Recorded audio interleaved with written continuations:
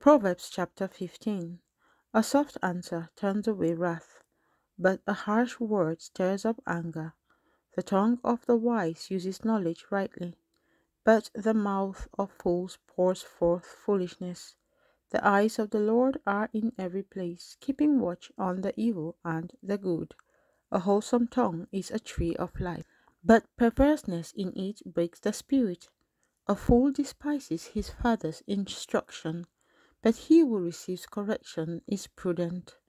In the house of the righteous there is much treasure, but in the revenue of the wicked is trouble. The lips of the wise disperse knowledge, but the heart of the fool does not do so. The sacrifice of the wicked is an abomination to the Lord, but the prayer of the upright is his delight. The way of the wicked is an abomination to the Lord, but he loves him who follows righteousness. Harsh discipline is for him who forsakes the way, and he who hates correction will die. Hell and destruction are before the Lord, so how much more the hearts of the sons of men? A scoffer does not love one who corrects him, nor will he go to the wise. A merry heart makes a cheerful countenance, but by sorrow of the heart the spirit is broken. The heart of him who has understanding seeks knowledge, but the mouth of fools feeds on foolishness. All the days of the afflicted are evil, but he who is of a merry heart has a continual feast. Better is a little with the fear of the Lord than great treasure with trouble. Better is a dinner of herbs where love is, than a fatted calf with hatred. A wrathful man stirs up strife, but he who is slow to anger allays contention. The way of the lazy man is like a hedge of thorns, but the way of the upright is a highway.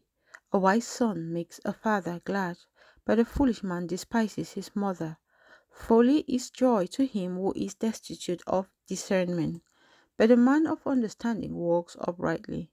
Without counsel, plans go awry, but in the multitude of counselors they are established. A man has joy by the answer of his mouth, and a word spoken in due season, how good it is.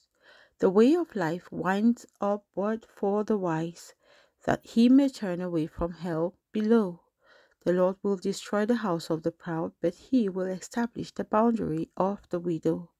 The thoughts of the wicked are an abomination to the Lord, but the words of the pure are pleasant.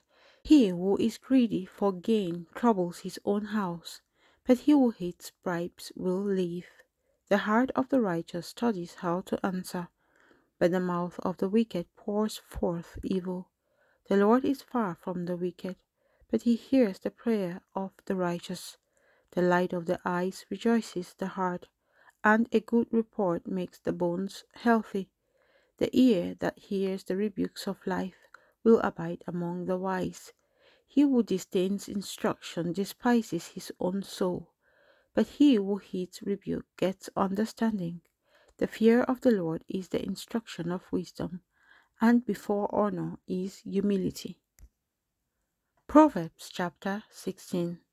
The preparations of the heart belong to man, but the answer of the tongue is from the Lord. All the ways of a man are pure in his own eyes, but the Lord weighs the spirits. Commit your works to the Lord, and your thoughts will be established. The Lord has made all for himself, yes, even the wicked for the day of doom. Everyone proud in heart is an abomination to the Lord. Though they join forces, none will go unpunished. In mercy and truth, atonement is provided for iniquity, and by the fear of the Lord one departs from evil. When a man's ways please the Lord, he makes even his enemies to be at peace with him. Better is a little with righteousness than vast revenues without justice.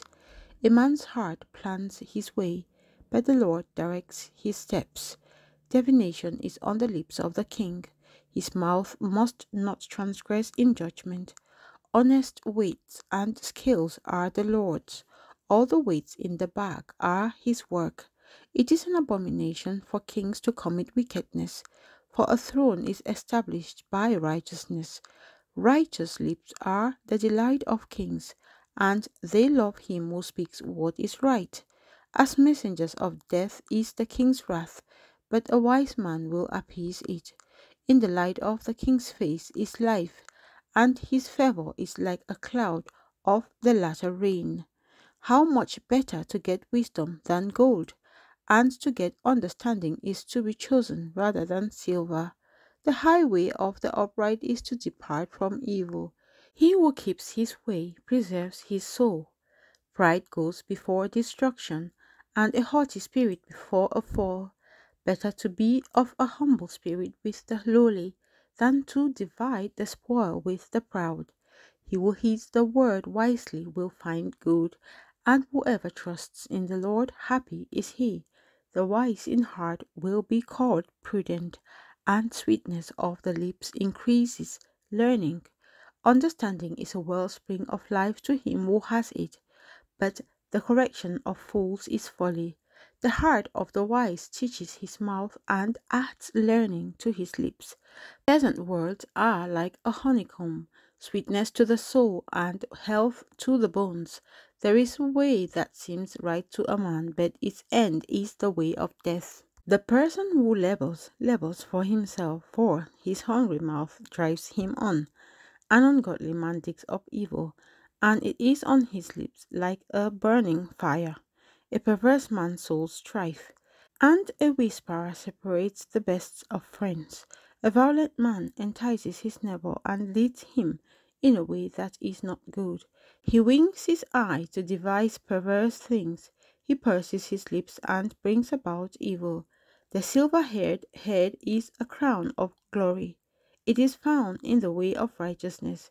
He who is slow to anger is better than the mighty, and he who rules his spirit than he who takes a city. The lot is cast into the lap, but its every decision is from the Lord.